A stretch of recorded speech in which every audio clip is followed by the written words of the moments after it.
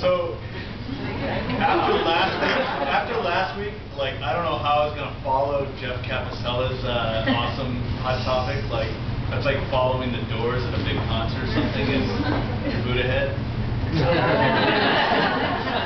Come on, we can't live up to the Doors. So I wanted to do a hot topic on cloud computing because I think it's really interesting. But like I want to take a spin on this so it's not like so geek centric, and then the fact that I want to basically connect the dots here for you guys on how I think cloud computing is going to be directly tied to the rise of the machines, as in Terminator 2 style. And I think this is the direction that the world is heading into, and Nostradamus' prophecies are all tied to cloud computing. So I'm going to explain what cloud computing is, and then I'm going to tell you guys how it can connect to this, and like hopefully I can outdo this guy over here.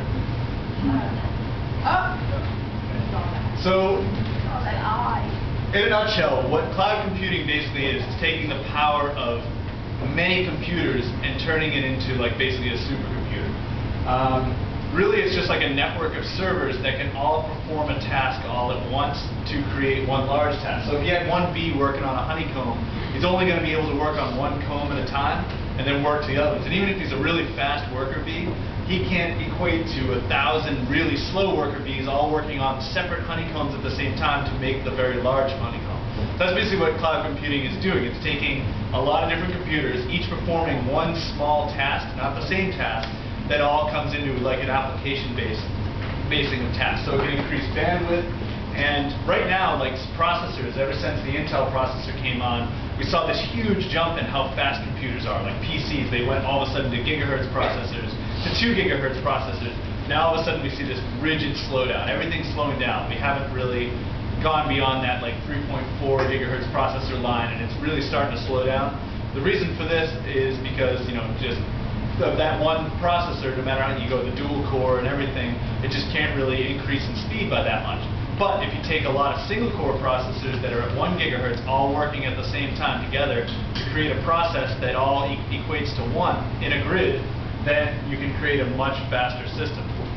Now this was all brought about by Google. So what Google was like when they first came about, it was a bunch of dudes in their garage, and they grabbed a bunch of really old PCs that were just a bunch of, like a piece of crap that they didn't use anymore, 286s. And I don't know if any of you guys remember what a 286 is, but that was my first computer in college.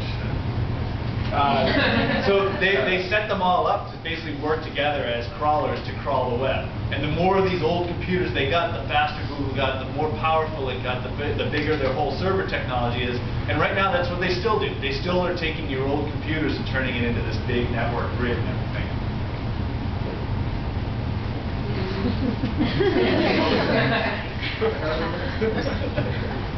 So this can also happen with internet too. So if you think of internet bandwidth, where we're at right now with cable modem and with like our T1 or even faster, the commercial business internet. If you think about it, if you were to combine the internet power of a lot of computers working together, that just increases your bandwidth. If you're trying to access a website, if you're trying to access the website off of one server, it's going to take a while to load because that server starts processing. But what if you're trying to access a website and bits and pieces of this website that's building that one page are on multiple servers? It's going to bring that website into fruition a lot faster. And it's basically like adding horsepower to a car.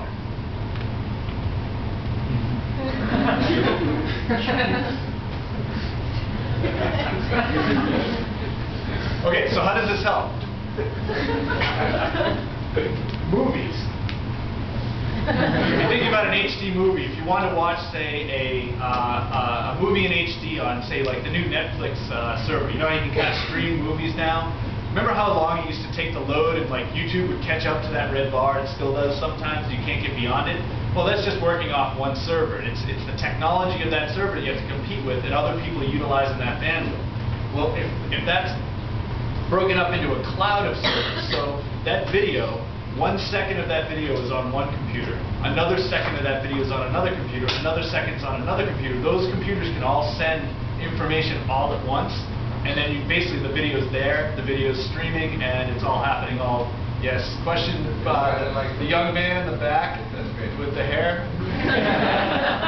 You guys like Bitcoin? kind of like, well, BitTorrent, exactly. So BitTorrent is probably the closest to a real world application you have. So again, if a lot of people have the exact same file on their computer, it'll basically access little bits of information from all these different computers. And the more people that have that file, the faster that file would come in illegally into your computer. So BitTorrent, yes, that's how you get music. Some music's faster than others. If it was a really popular song, a lot of people have that same file. It's looking for ones and zeros and different ones and zeros basically from each of the different files to bring them all into one. And that's basically a cloud network all working together. Now the key here is connection. So the only way this can happen is if all these computers are somehow connected. And that's what we call like a grid technology. So the grid is actually taking all these computers, making them work together on the same file. And with BitTorrent, that's basically the torrent machine being on everybody's computer that creates this grid. And the more people that are in the grid, the faster the technology, the higher the bandwidth, and so on and so forth. So I think what we're going to be moving into in the near future is this grid technology, and instead of being part of the World Wide Web, you're going to start to see what they're going to start calling the worldwide grid. And this worldwide grid is going to be this network of computers really working together. Creates an elastic system. Now the elastic system was created by Amazon's own version of cloud computing, which it's using to host websites on it, like major, huge websites. And Amazon.com, as you know how big that is working on this grid, which is an elastic system. Elastic meaning they have all these computers in the grid, and they only use as many computers as they need at any given time. So if it's a really low bandwidth time, such as 2 in the morning, they're only using the power of 3 or 4 computers. But if it's peak time, 5 p.m., 3 p.m. or something, and they need all the bandwidth they can get, they can basically open up all these other computers to do small processes, which are also probably conducting small processes on somebody else's website at the same time. And it's kind of the power of that all working together. The EC2 structure from Amazon was actually they just signed a merger with IBM, which had their own cloud computing technology, which was very highly regarded.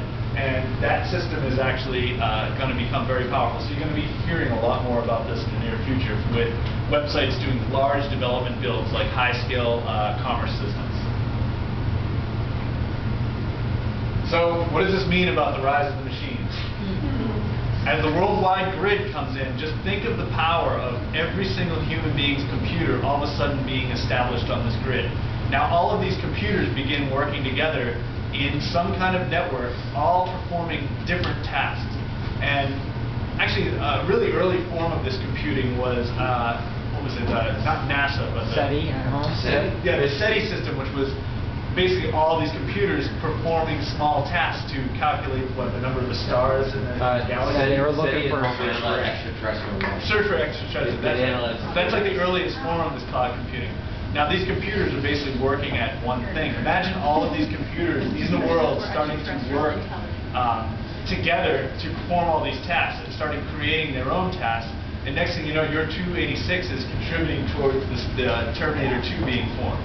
So the power of this technology, all it's going to take is one computer controlling this grid that has sort of the artificial intelligence to create something. The artificial intelligence to find a way to hack into our nuclear systems or something.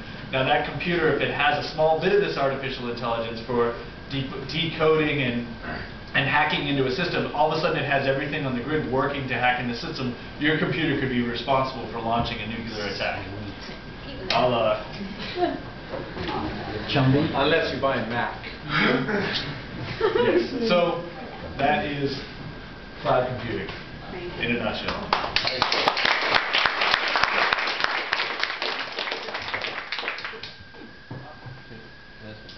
Yes. Yeah, the man that's sitting down with the sideburns. Thank you. For the having a grid cloud computing system, in addition to it being able to become super smart and launch a